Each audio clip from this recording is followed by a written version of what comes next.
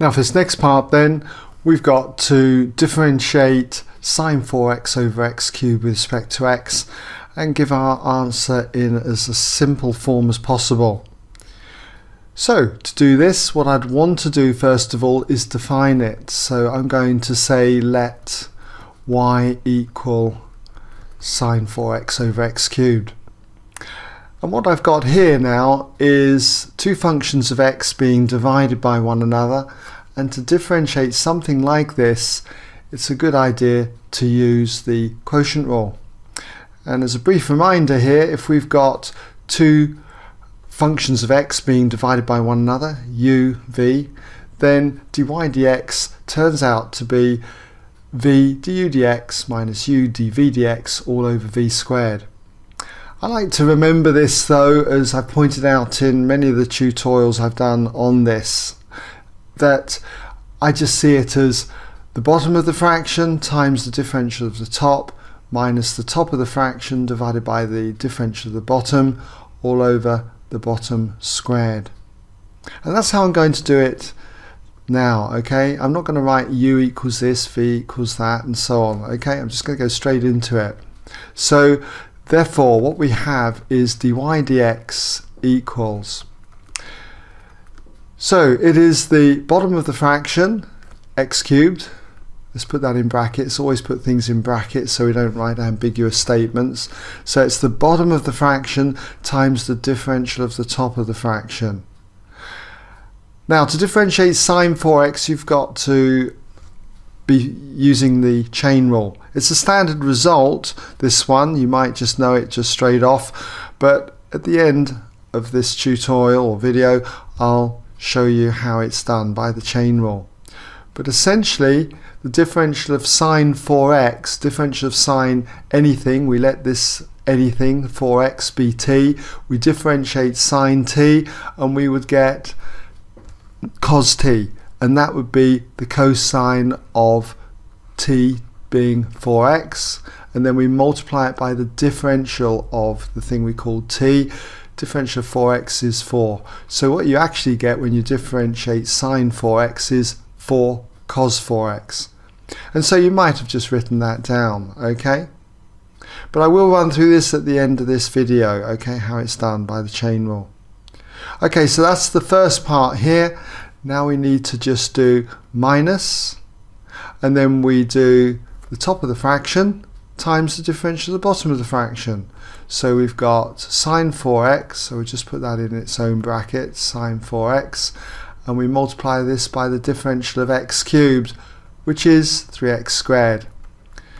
And we have to divide all of this by the bottom of the fraction all squared. So x cubed, if you were to square it, is going to be x to the power 6. Right, what I want to do now is just tidy up the top of the fraction, this term here, and the best way of writing it is 4x cubed cos 4x. So we'll just write that in then as 4x cubed cos 4x, and then for this term here it would look better as 3x squared sine 4x. So we got minus 3x squared sine of 4x, and all that is divided by x to the power 6.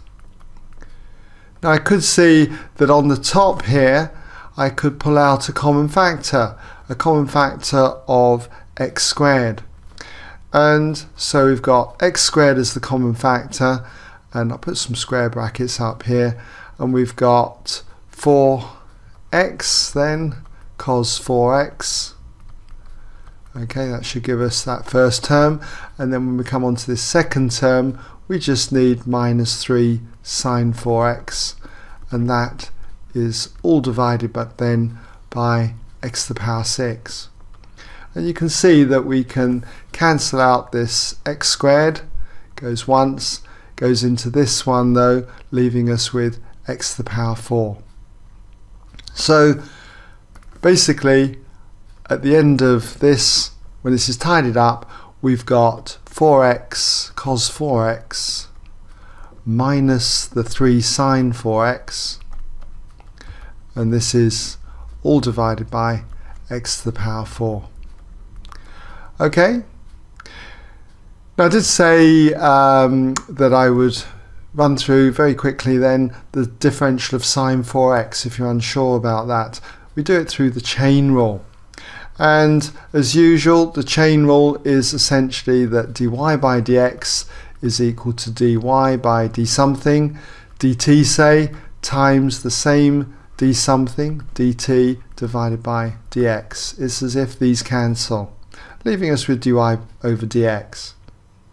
And so if we're trying to differentiate, say, y equals the sine of 4x, so if we let t equal 4x, then what we have got is y equals, instead of sine of 4x, it becomes sine of t.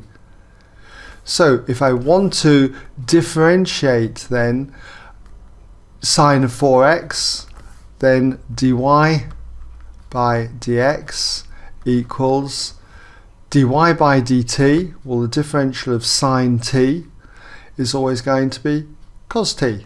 So it'd be the cosine cos of t multiplied by the differential of t with respect to x. T was 4x, so if you differentiate that with respect to x, you get 4. And if we fill this in with the value of t, t being 4x, we get the cosine of 4x, and that's all multiplied by 4, leaving you with 4 cos 4x. But there you go, that's how I got that bit in there through the chain rule. Alright, and the way I said it again, just to remind you, was when I had the differential sine 4x, I just said, right, okay, I've got sine t, differentiate sine t, you get cos t, but t was 4x. If I then now go on and multiply by the differential of what I call t, t being 4x, differentiate that, you get the 4. Okay, so anyway, hope you got that, and there you go, there's our simplified answer.